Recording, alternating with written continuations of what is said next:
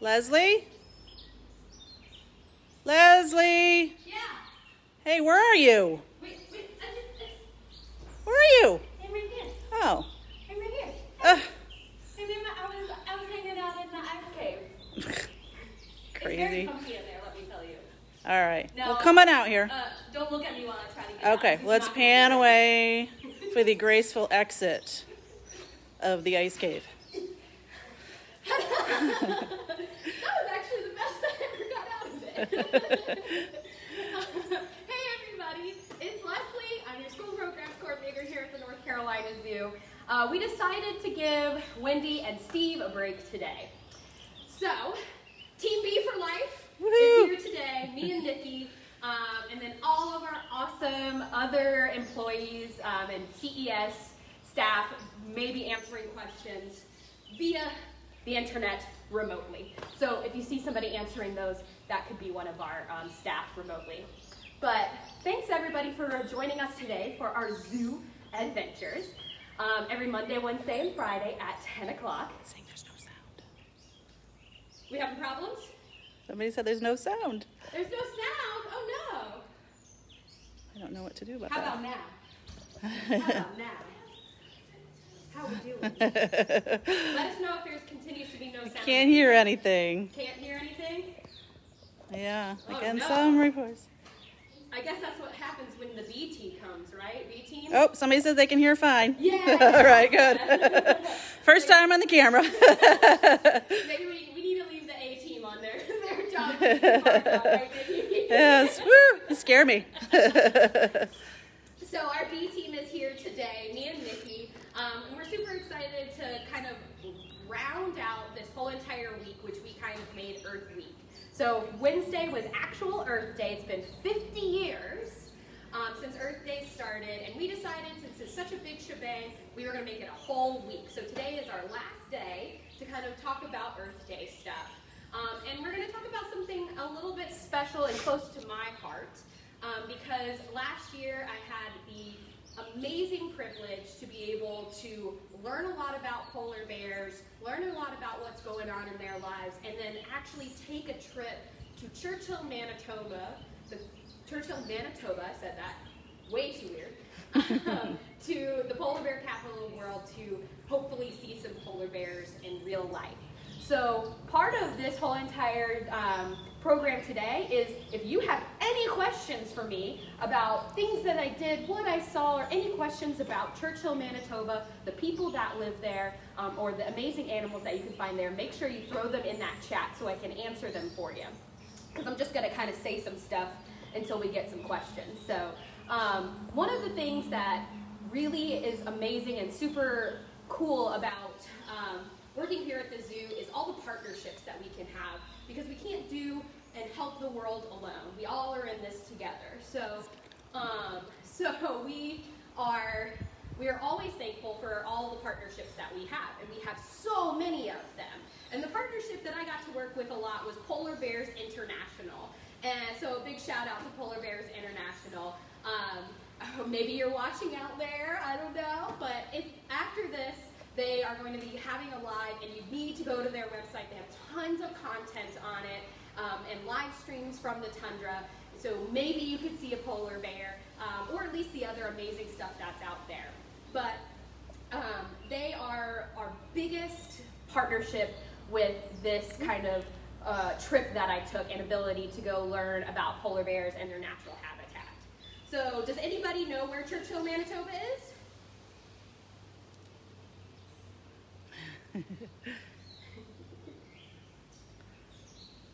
Takes a sec.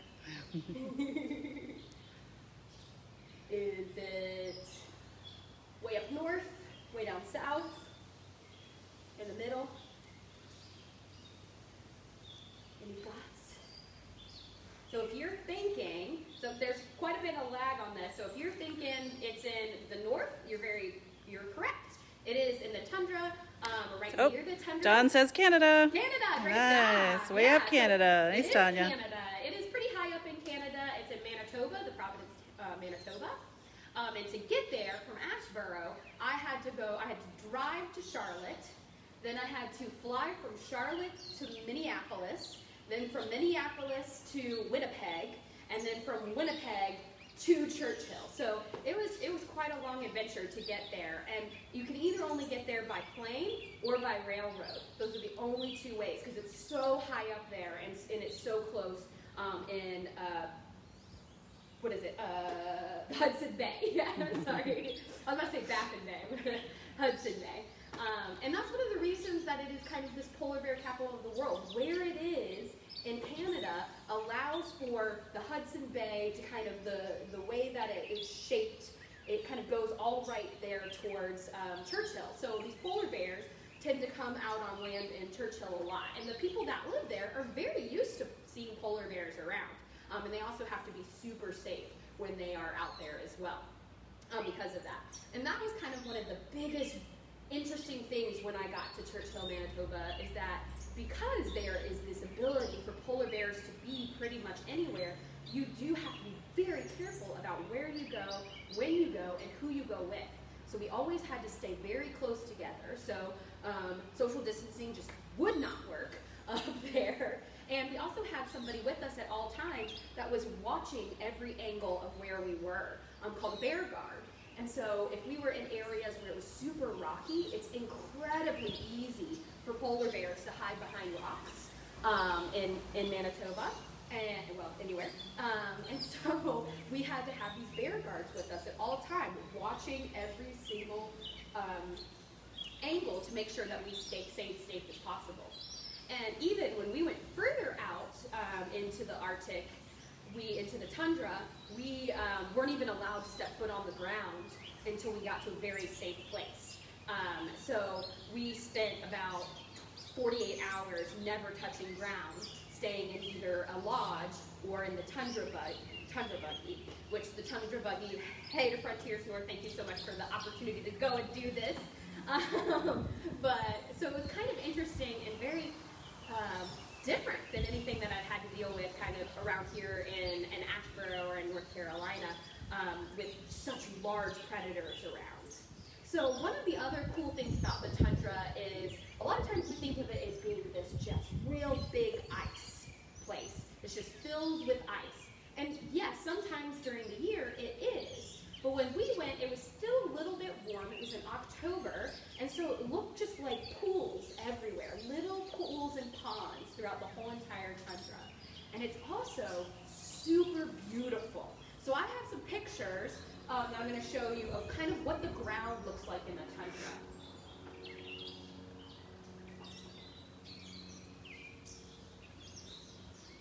We'll make sure we get a nice, good angle. So these, let me know, Nikki, if these don't show up well. Okay. But these are two Fold pictures. them up a little bit. I'm going to kind of... How about like this?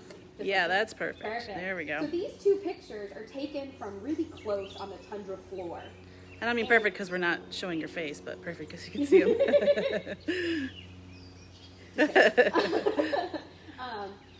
The tundra is absolutely colorful. It has greens and yellows and oranges and reds and browns all on the floor. And it's made of a lot of really spongy material. So we have things like lichen all around there, some moss, some more lichen and moss all around it. And one of the neat things is when we're actually able to go and step out on the tundra, it was like stepping on a memory foam mattress. Your feet would just kind of sink. But then when you would lift your foot back up, the earth would come straight back up. Somebody wants to know how long you were in the tundra. Oh, great question. So I'm going to put these back real quick. I was in the tundra, I was there for 10 days. I was in Canada for 10 days. So for some of those days, we were actually in Winnipeg and spent some time there hanging out with everybody, getting to know each other. Because I went with a crew of 20-ish other people from places all around the United States, educators from zoos, aquariums, and museums all around the United States. And so we spent a day and a half there, and then the rest of the trip was in the Arctic, in Churchill. So we stayed at a study center up there for a while, and then we stayed on the actual tundra buggy for a couple of nights as well. So not only was the earth kind of this spongy material, it was so neat. You were literally like bouncing everywhere. It's what it felt like. And then even some of the people that I was on the trip with just laid down, and it felt like a mattress. It was a really a neat experience to be able to feel that type of earth and how spongy it is. Now, even under that sponginess, if you were to dig a little bit further down into it, you would find permafrost. So soil that is constantly, I'm sorry, you raised your hand and then I forgot. Sorry. Soil that is constantly frozen or frosted, so permafrost. I think it's pretty cool. Daniel Bird lived in Alaska for 7 years, and they understand the tundra spongy, which is kind of cool. I'm glad somebody understands that. That was one of the neatest things that I got to do while there. Or one of them. The other thing that was really neat was seeing all the rocky places and all of the lichen and moss that was around there. So this is a picture of some of the rocks. Closer. And you can see this beautiful orange kind of lichen throughout the whole entire, it's either moss or lichen, I can't remember which one it was. I'm liking it. Nice joke. Does everybody know the joke of what happened when Freddie Fungi and Allie Algae hung out? They took a liking to each other. Anyways, enough with funny jokes. But it really was, I expected it to be a little bit more kind of one tone, but there really is a lot of beautiful colors in the tundra. And it was just gorgeous to be able to see some of these amazing places. Now, like I said, I was in the tundra buggy for days straight, and what that consisted of, here is a picture of me in the tundra buggy. Now, I'm by no means tall. I'm about 5 feet, but look how big that tundra buggy is. Can anybody guess why the tundra buggy is so big and so tall? Why would they need it to be that tall?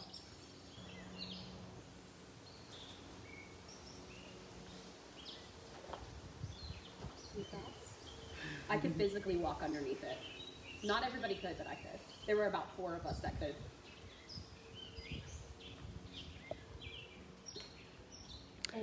Somebody said so it won't get stuck. That's one good thing, so it won't get stuck. A lot of times one of the places that we were able to ride in the tundra buggy Goes were over actually ice and snow. old military roads. So we stuck to those old military roads. And the reason we wanted to do that is so that we wouldn't drive in the main part of the tundra. We would only drive in certain parts, kind of like a path in a forest. Our friend from Alaska says protecting. Yes, protecting, very true. So if a polar bear were to come up, polar bears can get pretty tall. Mm-hmm. So the tundra buggy has to be even taller for protection, basically. But I did think it was pretty funny that I could literally walk without ducking under the tundra buggy. And inside the tundra buggy, it was a bunch of us kind of just like sitting around, observing everything around us. And we did have a driver, and his name was Buggy Bob. Buggy Bob is the greatest. And kind of what we would do is we'd be riding, and Buggy Bob, he's very good at picking out where polar bears are, and he would have binoculars. So we'd be driving along, and then all of a sudden, Buggy Bob would slow down, and then he would stand up with his binoculars, and literally the whole entire tundra buggy was just like, and then 9 out of 10 times you'd be like, just a rock. It's really hard to tell polar bears in the tundra during that time of year. I know we sit there and we think polar bears are so perfectly adapted to that snow color-wise, but since their fur is clear, it kind of takes on whatever light is around it. So a lot of the actual rocks in the tundra are kind of this sandy color or this off-white color. And because of that, it looks a lot like a polar bear. So most of the time driving around was, is it a rock or is it a polar bear? And most of the time, it was a rock. So we actually spent quite a bit of time trying to find polar bears, and we weren't able to see them. We saw all these other cool animals. In fact, I'm gonna get those pictures real quick. If you wanted to come over here with me. I can. We could see some other polar bears behind us. So I'm going to show you some pictures of what we saw, and I'm going to see if anybody knows what they are, okay? So our first one is a little bit hidden. Can anybody see what that is?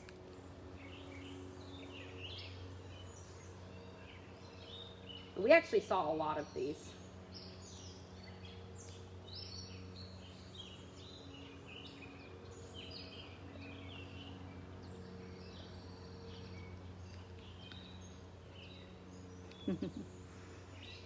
Somebody said a rabbit, Beth. Great. Nice job, Beth. Great job. Yeah, that is a rabbit hiding. We saw a decent amount of those. Somebody said snowshoe hare. Was that a snowshoe hare? That is a hare. Nice job, Carter. It's Arctic or snowshoe. I don't know exactly because they can be really hard to tell apart from that picture, basically. But most of the time when we were up there, they were calling them Arctic hares. This one's a little bit harder, and it's a bird. This is probably the animal that I fell the most in love with when I was up in the tundra, because they're pretty goofy. They were everywhere. They're really neat looking because they change their feathers based on the time of year. So in the winter, they're bright white, and then kind of when it's a little bit warmer, they turn a little bit more brown or kind of like a tannish color. And this one has both of the colors in it. And I'll have to tell you a little joke that we said. But does anybody happen to know what type of bird this is? Apologize for my shakiness.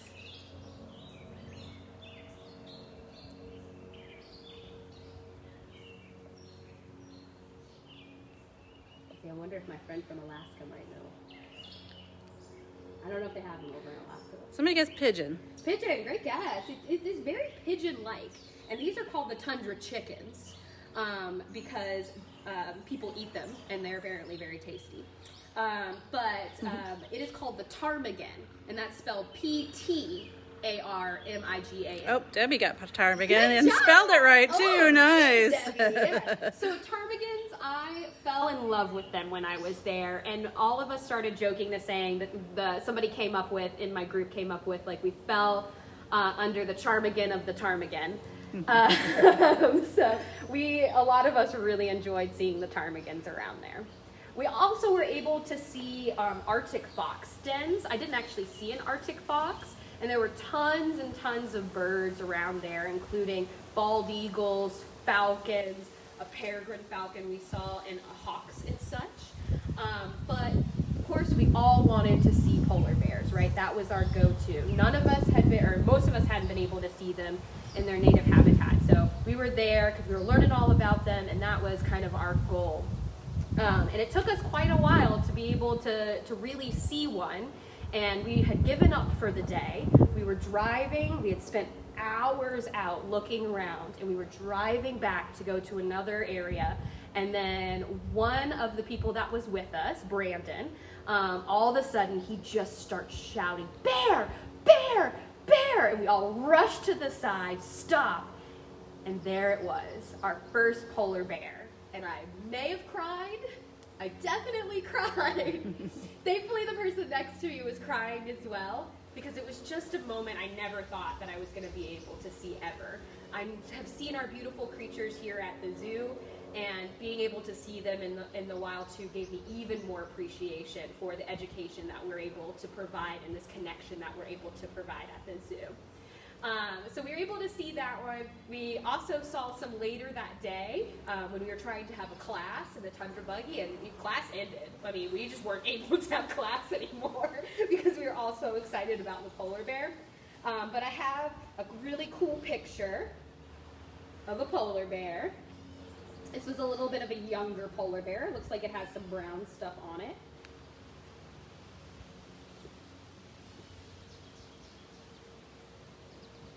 And then this picture is going to show you just how much you can see that they can blend in with those rocks behind them. So this polar bear is in kind of that darker section, but look at all those rocks up there. The rocks are a very similar color. And so you could just see how hard it could be to tell from really far away if it's a rock or if it's a bear. Does anybody else have any questions about kind of the stuff that we did while I was there? Haven't seen any yet. Okay. So we were able to spend some time not only learning about polar bears, but also meeting a ton of people that either work around or live around Churchill. And so it was really amazing to be able to to learn so much about all the culture up there and learn about indigenous people that live in that area. We learned all about the Inuit, or up there, a lot of them are saying Inuit as well, the First Nations, and then also the Métis that all live up there. And we're able to meet some of these people and learn about how they live on a day-to-day basis in a place where there are these huge predators that can be around. And one of the cool stories that I learned about was on Halloween, they usually want people to be able to have a fun trick-or-treating, going out time, but that can't happen all the time if polar bears are around. So they have to be very careful. They have to have people all around making sure that polar bears are nowhere near them so that so that everybody can have fun and go trick-or-treating. Jana wants to know, did you name the polar bear? Did we name the polar bear? I didn't personally name the polar bear. We just kept being like, oh, she's beautiful, or oh, he's beautiful, and stuff like that. But it does go to a funny story that, sometimes if you work around polar bears, we were talking to a guy that works with helping trap and relocate polar bears that are constantly coming too close into town. And he was saying that there were certain bears that would always be kind of in the same place. And one of the places that they would always be in is usually around the dumpsters, because polar bears, if they're not able to find their food out in their native habitats, if they're not able to hunt those seals, a lot of that brings them in closer to humans and where there's food.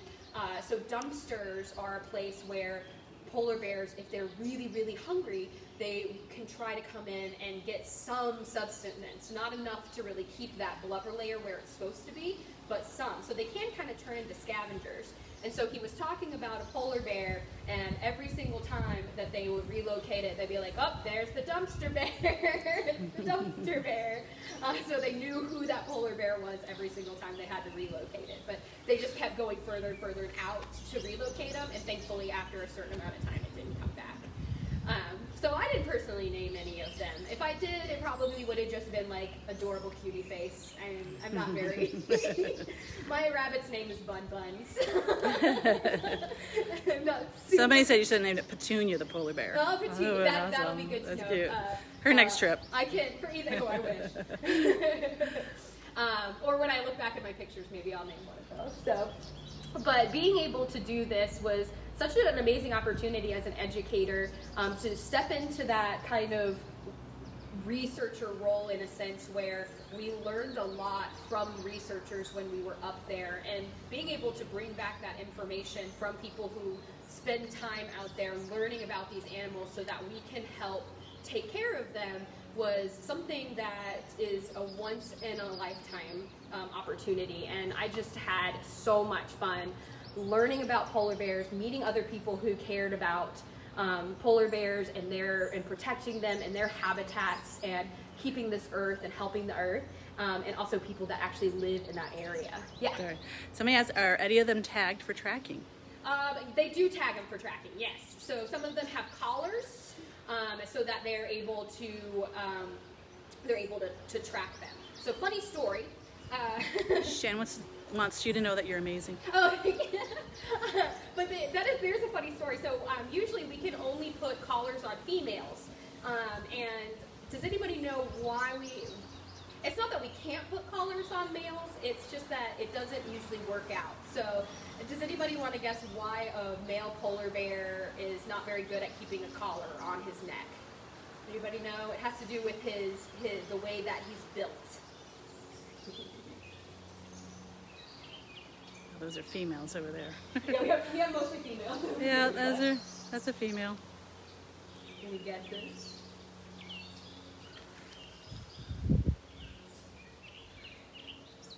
Males fight? So males do, they fight with each other if they need to, but that's not actually the reason that because a female can protect herself if she really needs to as well. too big? So we're getting closer. So the way that a male polar bear's neck and head is made, Head is smaller?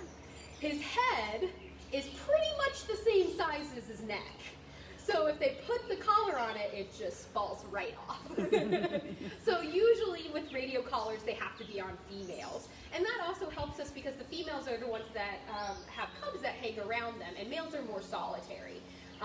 Females are solitary too, but they can have cubs up for a couple of years. So we can get more animals at once if we have the females collared, and then also kind of see what their population is like. So the reason I wanted to kind of talk to everybody about this on Earth Day is because, one, those partnerships, we love being able to work with people and all work together, but we hope that you've been able to spend this week maybe thinking of some things that you can do to help the environment. And one big one with polar bears is talking about the changing climate. And there's a couple of ways that you can help kind of reduce your carbon dioxide output just by being at home.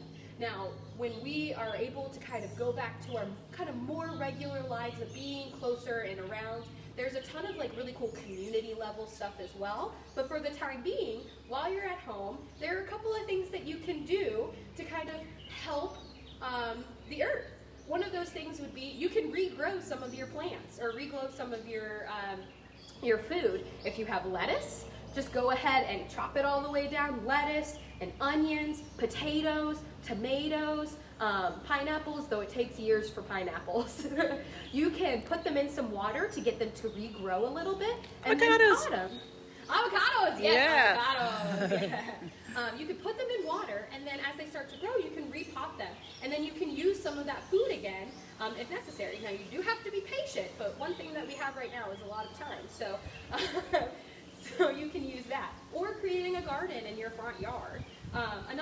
Some other things you can do is take an audit, an energy audit of your house. There's lots of websites that have energy audits on them that you can go around and check your light bulbs, how your filters looking, how your AC unit is if it's being productive or not. And then also looking at things that are taking more energy when you don't need them, like keeping your cell phone plugged in all night. It doesn't need to be plugged in once it's all the way charged.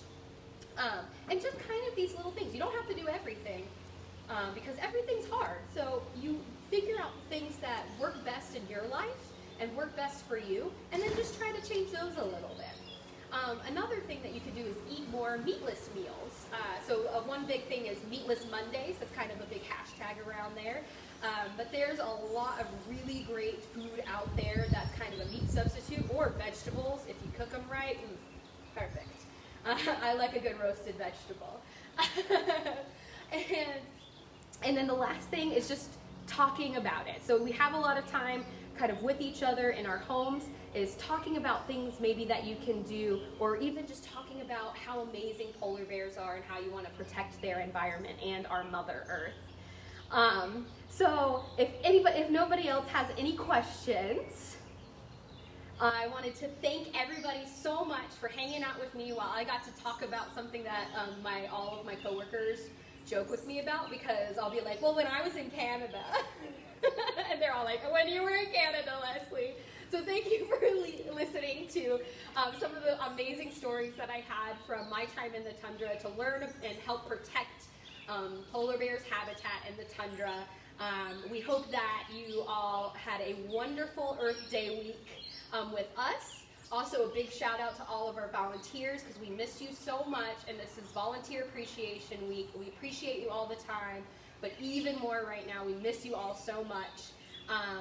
And from here at the North Carolina Zoo, make sure you get out there. Well, stay inside, but make sure you learn how to make a difference for wildlife, everybody, and have a great day. Stay safe. Bye.